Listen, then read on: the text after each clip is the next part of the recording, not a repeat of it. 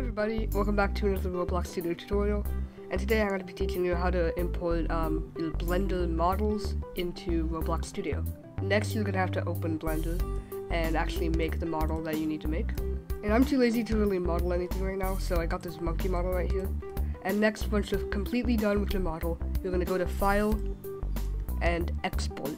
Then you can export it as an FBX or as an OBJ. Basically, the difference between an FBX and an OBJ is that an OBJ, when you import it into ROBLOX Studio, it includes the whole model. So, for example, if I were to add like a cube right here, and then another cube right here, there's different parts up here. And if you export it as an OBJ, all these parts will be combined when you import it into ROBLOX Studio. Although if you export it as an FBX, you'll get all the parts individually, so you can color them and do all that stuff.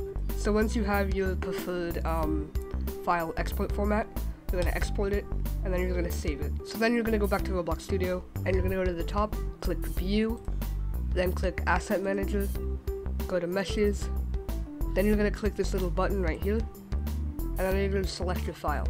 Now once you've imported your file, you're just going to follow the steps until you get it inside this little tray right here. So since I exported it as an FBX, I have each individual part right here. So if I go back to Asset Manager right here, I should see the 3 parts right here. So if I click them, it should import them into the game. And now we have our 3 parts. You can change this color, change the monkey head's color, like that. And that's how to import Blender meshes into ROBLOX Studio. Thank you for watching, and I'll see you later. Bye!